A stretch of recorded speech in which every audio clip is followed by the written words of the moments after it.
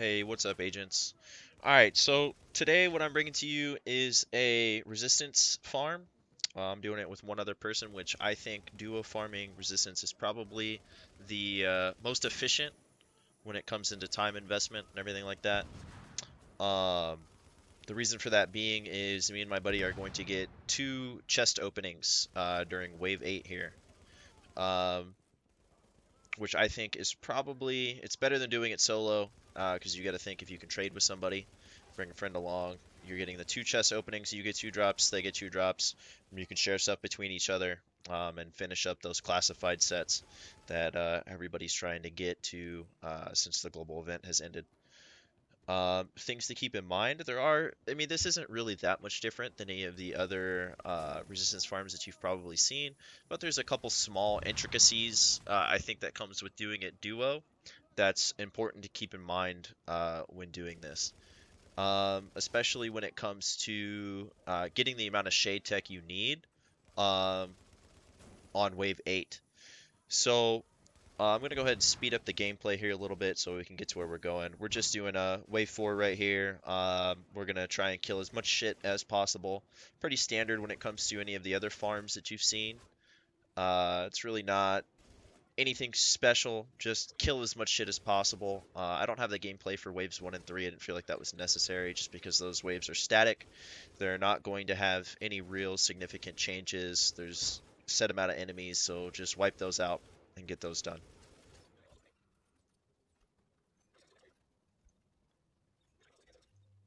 All right, so here we are. Boss wave's about to start.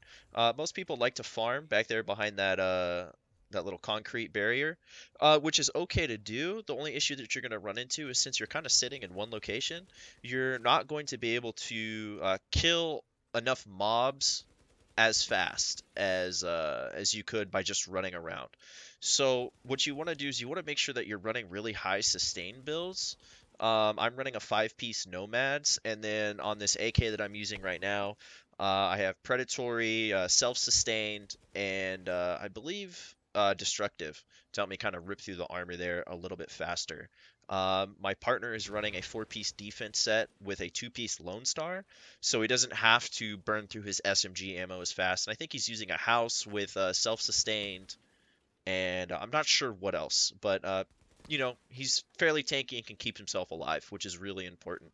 So we're gonna be going through this boss wave pretty aggressive, I guess would be the best way to put it. Typical, you're gonna get the boss low. If you saw him back there, he was shields ripped. We'll come back to him later uh, in the wave when it's time to kill him. So we're gonna go ahead and skip through this a little bit.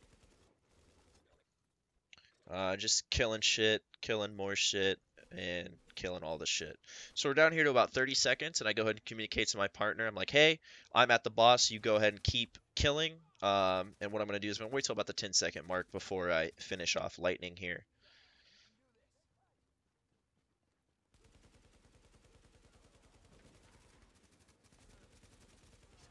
All right, now that lightning's out of the way, we've got two enemies left. We're going to kind of kite these guys around while we get the all the different doors open and everything.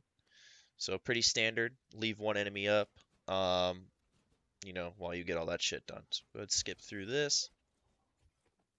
All right, so here we are back at wave 6 is about to start. We're going and opening the chest, I believe, for the first time. If we have enough, there we go. As you can see, I get shit. Just a reclaimer mask, which I don't really want. I'm chasing a striker set. Hopefully I'll get it soon and hopefully get what you're looking for. On my Hungry Hog that I have here, I have Meticulous, which is really nice. It helps me not have to burn through my ammo as fast. It's really important that you keep as much ammo as possible for your main weapon that you're going to be doing most of the kills with. When it comes to like these waves 1 through 3 and 6 and 7, I use this Hungry Hog because I'm not really worried about getting the wave done as fast, and I don't need the sustain from Predatory and Self-Sustained when doing these because it's just not that intensive. One thing to keep in mind is that when you're leaving the boss wave, you're looking for 10,500 Shade Tech between the two of you. That'll get you enough to open the docks, the door into the chest room, and it should give you your first chest opening.